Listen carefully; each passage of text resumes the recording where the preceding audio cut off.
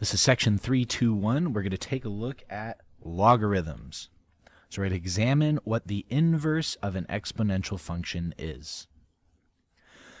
So far, we've been able to find the inverses of linear, of quadratic functions, right? We just switch the x and y, and then we can get the y by itself.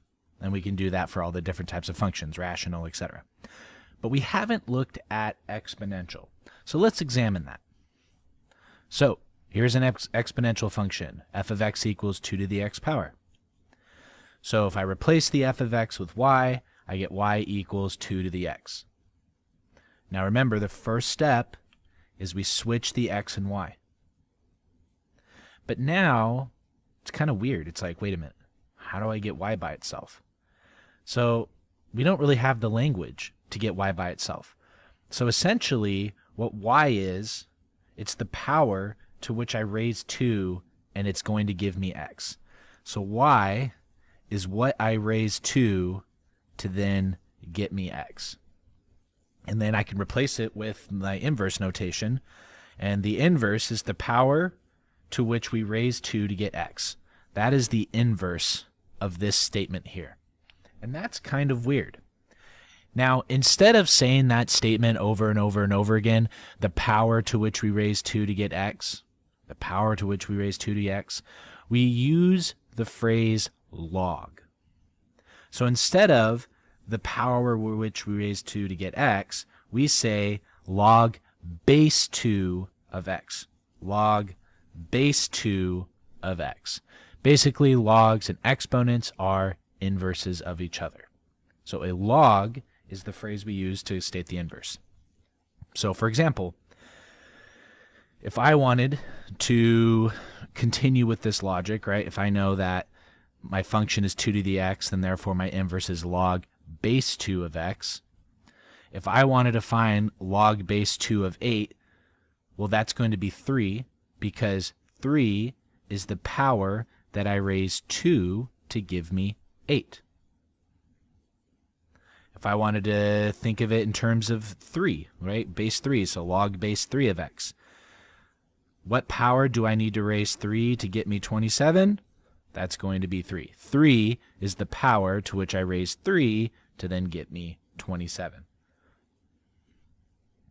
So again, to emphasize, the inverse of the function a to the x is going to be log base a of x. Whatever this base is, it's the same base for our log.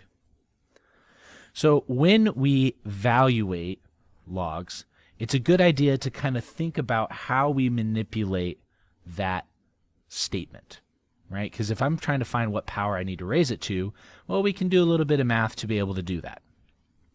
So for example, this statement is, what power do I need to raise 10 to give me 10,000? Okay, so that tells me I need to rewrite 10,000 in terms of 10 to some exponent. And in this case, it's going to be 10 to the 4th.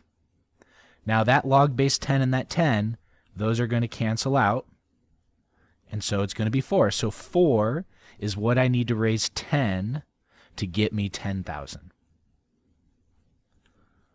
If I have log base 10 of 0.01, so what power do I need to raise 10 to get me 0.01?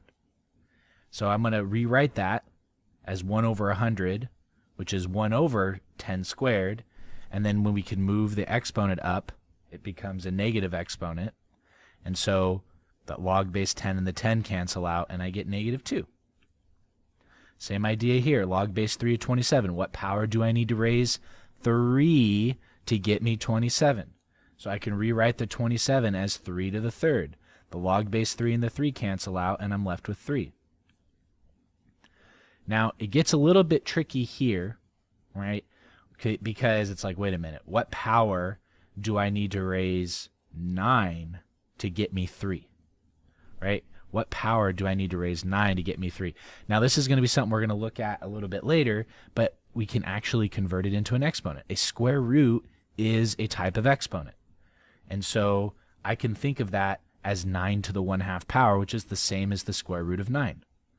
And so then Those cancel out, and I'm left with 1/2. Log base 6 of 1. What power do I need to raise 6 to get me 1?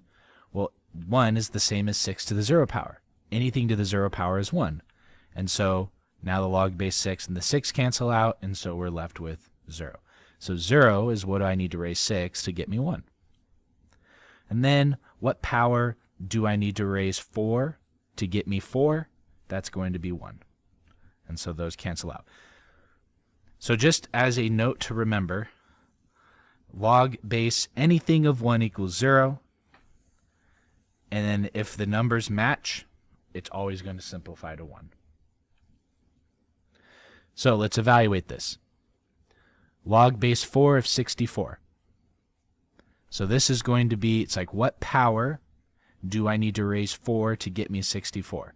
So I need to think 64 is 4 to some exponent. Okay, so 4 times 4 is 16, times 4 is 64. So I can replace that with 3. So log base 4 of 4 to the 3rd, the log base 4 and the 4 cancel out, and I'm left with 3. Same thing here with 81. Log base 3 and 81, 3 to what power? So 3 times 3 is 9, times 3 is 27, times 3 is 81. So that's going to be log base 3 of 3 to the 4th. Then those are going to cancel out, and I'm going to be left with 4. So what did we learn today? We learned about logs. We introduced the inverse of an exponent, and that's what a log is. So what is a log? The log is an inverse of an exponential equation, and if I have this statement, it's what power do I need to raise a to get me this number here?